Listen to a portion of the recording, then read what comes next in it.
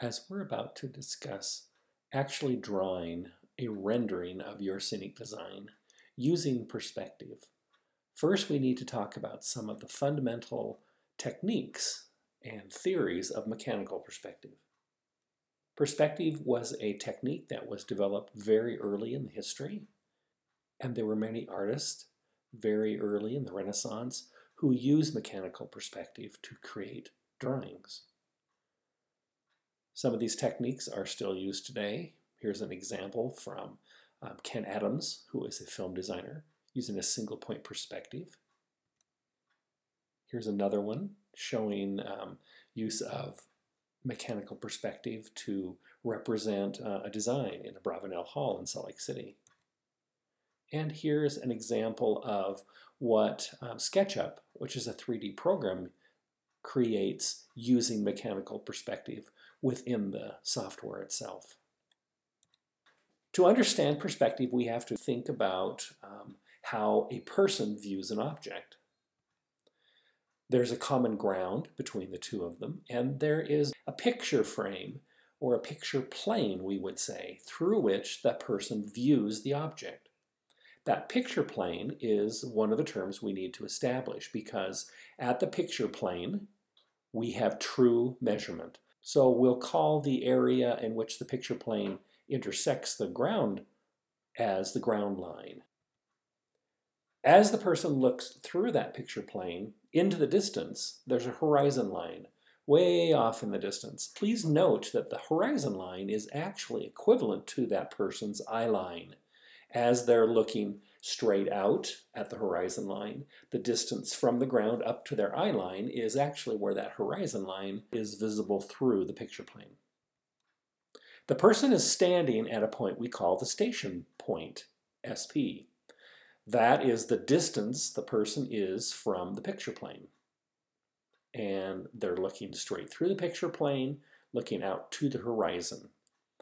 That becomes the vanishing point, at which any objects will vanish into that distance.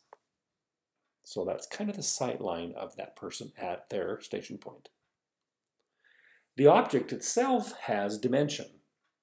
As we look at any of the planes on the side of that cube, we'll note that it vanishes off to the horizon line in a different direction. So the sides all eventually go into a vanishing point left and a vanishing point right. The vanishing point right in this example is so far off on the horizon line, we actually can't see it within the picture we're looking at. If we ever want to get a true measurement of that object, we need to bring a point or one corner of that box down to the picture plane. We can slide it along its vanishing point. If we took the ground plan and divided it up into 2-foot segments along its bottom line, we would then vanish every one of those off to its vanishing point. We could do the same up one side, 2 feet up, measuring the true height of that opening. With that in mind, let's look at a ground plan of a proscenium. There's a proscenium opening, and the red line represents the plaster line. We're going to actually use that as our picture plane. So as we draw a set behind that, we're going to use the picture plane, and we'll use a center line to help determine as we view that object. So we'll find ourselves at a station point, somewhere out in the audience in front of the picture plane. Let's place an object, that box we talked about before. It's sitting on the stage behind the picture plane. Right now we're looking at that from a bird's eye view as a ground plan. But we want to be able to draw it from the front and get an idea of what it actually looks like. So we'll use a drop point system to help us find that. First, we'll establish a ground line. There has to be a place where the box is actually sitting. This may be a little confusing, but we're actually going to draw a front view of our ground plan right on top of the other one. So don't be too confused that we're superimposing them over. We want to have some common ground to use together.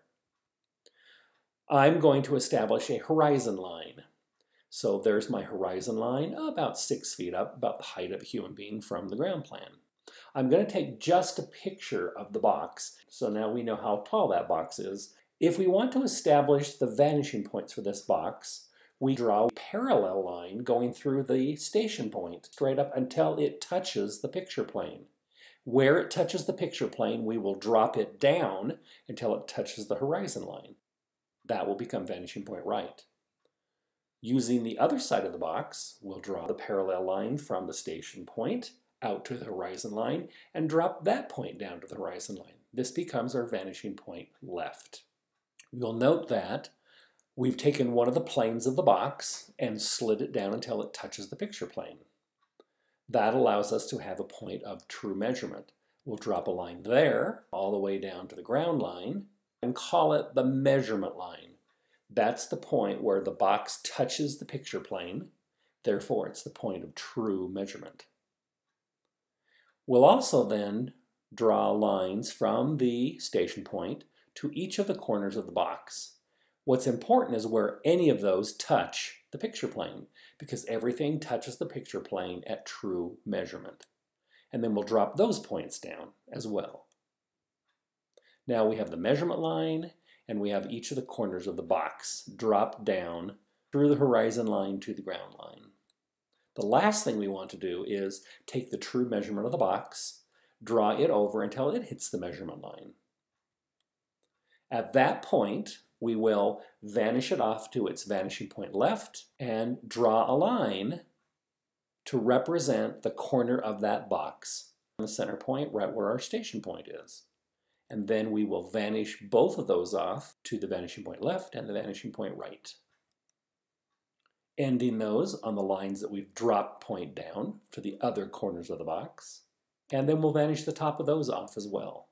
There is our perspective view of the box using all the drop points. If we remove all the lines, we now have a perspective view of that box that we now see from the front, superimposed over the picture of the ground plan